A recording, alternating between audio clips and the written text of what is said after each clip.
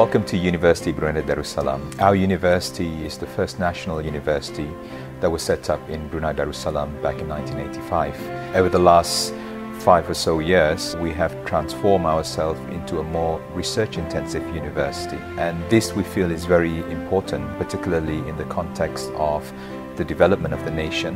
And moving forward, the government of Brunei is now looking towards the diversification of our economy away from a resource-intensive economy to that of a more knowledge or innovation-driven economy. And I think in that respect, what we have done in the university is to position ourselves to be able to align ourselves to the requirement of the country.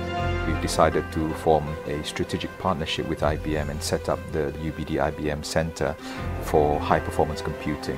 What we've done is to capitalize on the intersection of IBM's drive trying to move their smarter planet agenda together with the high-performance computing to ensure that we could actually develop capacity in the context of Brunei as far as the sort of research that we do and also as far as building human capital is concerned. We've initially identified 2 core areas. One is on the area of energy management and the other one was on weather modeling. And within a very short space of time, this has actually expanded into other key areas, for example, flood forecasting, and I think the other issues of energy efficiency, for example.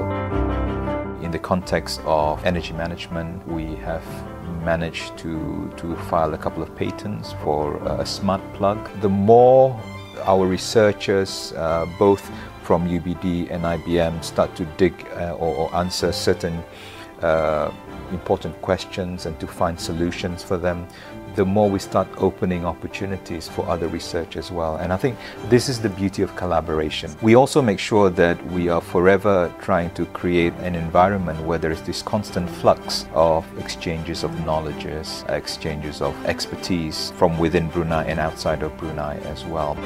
We can make sure that university will try and get closer to its original vision in trying to become really a truly outstanding first-class university, but at the same time, in our context, retaining our national identity as well. This is how I would sum up the UBD-IBM collaboration. It's all towards the goodness of mankind.